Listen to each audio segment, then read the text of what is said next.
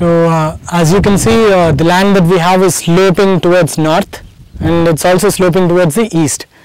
So we have close to about 12 degrees slope in our land. So whenever you have a slope that is less than 20 degrees, you can do contour trenches, you can do swales, you can make beds which are parallel to the contours to conserve water, to stop the flow of topsoil, and various other benefits. So what we have done here is, wherever the slope was intense, we made swales one after the other, consecutive swales, and wherever the slope was low in terms of intensity, what we did was we spaced the swales apart, 15 meters apart. Now I want to tell you what a swale is. A swale is nothing but a ditch which is dug on a contour line. A contour line is a line where all the points are at the same altitude from the mean sea level. So when the water falls in a contour ditch, it doesn't flow anymore. It just raises in its level, and the only way it can go is under the ground. This is called a swale.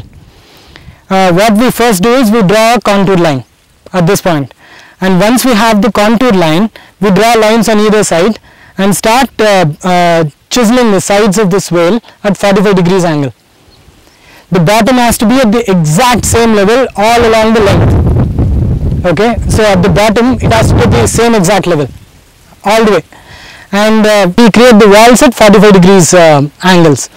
Once we have this, whenever it rains and once it starts filling up, the water level raises uniformly all along the swale.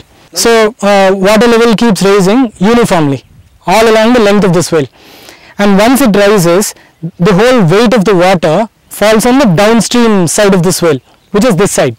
So the weight of the water is on this side, and the water goes underground, and it just flows underground and creates a spring down the stream. You actually start seeing that. So most of that water in that pond has gone under the ground, below the swales here. That's about close to about 8 feet deep, and it's filled up now.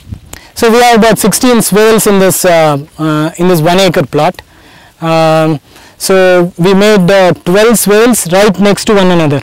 There the slope was very intense. It was close to about 15 degree slope, and we made one swale after the other, after the other, after the other, like 12. And after that, every 15 meters we put one swale, 4 such. So we have a total of 16 swales in this land.